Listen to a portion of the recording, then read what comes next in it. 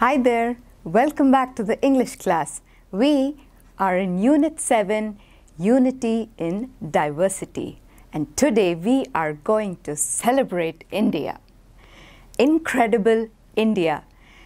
We are going to dive into what is unity, what is that diversity, and what is India. So let's have a look. Unity, being one, being together. Unity is strength, but there's so much diversity. Even though there is so much difference, there are so many diverse religions, languages, states, people, we are proud to say that we are one country in the entire world that is so united, though so diverse. India, a diaspora. India is a land where populations from so many parts of the world have come to find shelter. India has offered its land as home for these people. There might be a little chaos, but then it has sheltered, it has given a home to so many different religions, ethnicities, that it is a diaspora united though diverse. So exploring our India, whenever someone does that, the first thing that comes to our mind are the ethnic groups. Now, ethnicity is different from religion. Religion is a set of beliefs regarding a particular god or the rituals of that god. But ethnicity, it is a group of people based on how they identify with each other. They share attributes like what? Common set of traditions, ancestry, language, the history, their culture, their nation. They might be from other countries, religion, from different religions, and the areas they live in. So ethnicity is so rampant in India. There are so many groups of ethnic groups that there is so much richness of culture in India. Not only religion, always try to focus on learning about ethnic groups in India. Myriad languages. Officially, we have 22 languages, but did you know that there are hundreds and thousands of dialects of these languages all over India?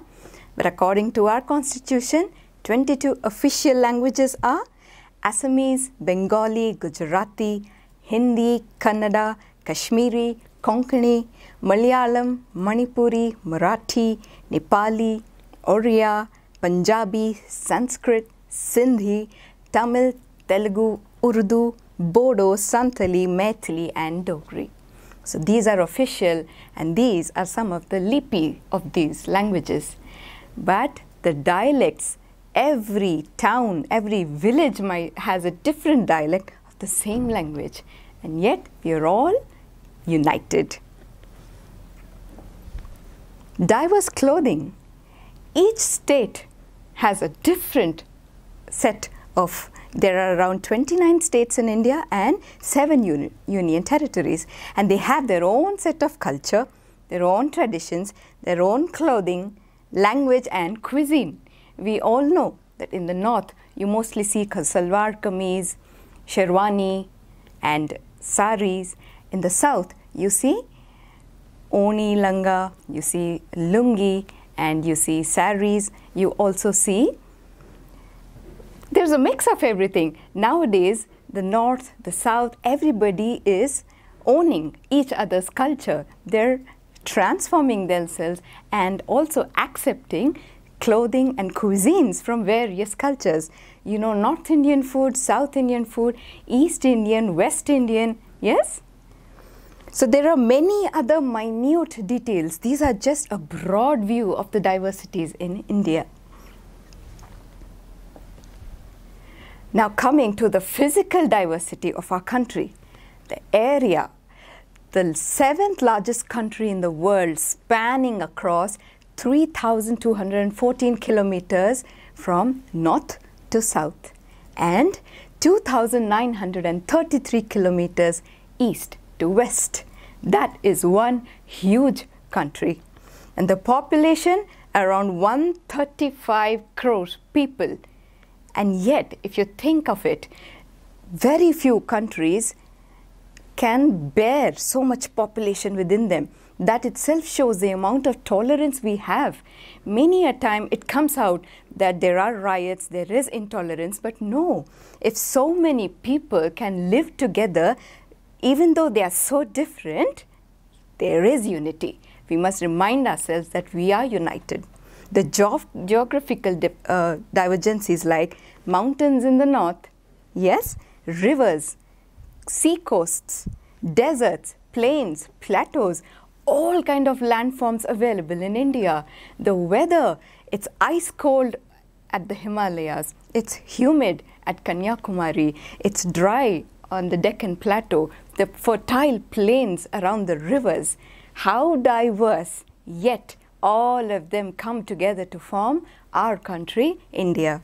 Natural resources, the rich resources we have, some of them, coal, natural gas, minerals and metals. We are a rich country. Remember that. Now, all this while we've been thinking about diversity, differences. Now let's come to the uniting bonds. Yes, though there are different religions in India like Hinduism, Buddhism, Christianity, Jainism, Sikhism, Islam, Judaism, Zoroastrianism, yet they are our uniting bonds. Religion pulls us together. I'm not saying the same religion. All religions in India can coexist and develop brotherhood, and we are doing it, yes? Each religion has a holy book, and what do these holy books preach? First, let's see what they are. The Jewish Tanakh, the Christian Bible, Muslim Quran, Sikh Gurus Granth Sahib, the Buddhist Tripitaka, and the Hindus Puranas and Vedas. All these holy books preach one and the same thing. Love your neighbor the way you love yourself. A neighbor could be from any of these religions. Now, how about the rich cultural heritage? What is cultural heritage? People have come into India over thousands of years, bringing with them their valuable, beautiful culture and religion, and they have left reminders for us. We came and we lived. These reminders, these monuments should always serve as examples of coexistence. They should remind us of our roots. Yes, don't forget your ancestors, but they should also remind us that we are coming together to form our own world called India. We can coexist, and it is a beautiful place. So we are heirs. That means we have received it from our ancestors, this beautiful cultural heritage. And what about the festivity in India? So many religions, so many festivals. I once heard someone say, on Sankranti when you fly a kite, on Eid when you take your first bite, and on Diwali and on Christmas you light a candle or a diya that you light. What does it do? It spreads happiness around and cheer abound. So the festivals of India are those days when people just give each other love and joy. They do not hesitate to participate in each other's festivities, feasts and fairs, and that bring cheer and joy. Don't you love the special dishes that are made on different festivals of different religions? Don't we share them with all our friends? So some more about the uniting bonds, the bonds that hold us together so, even though we are so different. Our saints, like we have Guru Nanak Sahib, we have Jesus Christ, we have Shankaracharya. These great thinkers, these great visionaries, they have handed over a treasure to our ancestors, and our ancestors are passing it down generation after generation. What is it that they have taught us? They have taught us family values. That means respect each other, help each other. Not only is your own blood relation your family, but the society around you is also your family. They've taught us the concept of brotherhood. In India, we have an amazing word called bhaichara. So that keeps us together. You forget that they are different. You feel they are your own. Charity and donations. Our saints have always taught us that spiritual poverty is the worst form of poverty. When you don't know how to give, when you don't know how to spread happiness, no matter how many riches or wealth you have, you are still poor. So charity, donations are often taught to us as our family values. Seva, that means volunteering.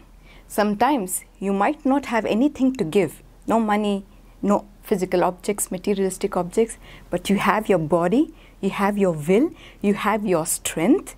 Go out there and do something for someone. Seva, or volunteering and giving your effort and time for a purpose, is taught by all the saints of all the religions that are in India. God-fearing. We are told that don't think no one's watching you or judging your deeds. God exists and He is seeing the good or the bad that you are doing. And we are also taught that, okay, penance, if you've done something wrong, acknowledge it, accept it, go down onto your knees and tell yourself, okay, I've done a mistake, but I will correct it, I will change myself. God-fearing and doing penance is taught to every child in every family of every religion in India. Conquering ourselves. Now finally, what does all this lead to? Overcoming your vices. We are all born with good virtues and vices. We do have some qualities that are not good. We may have greed, we may be lazy, but this diverse, united India, it teaches us to conquer ourselves, overpower the vices and let the virtues bloom.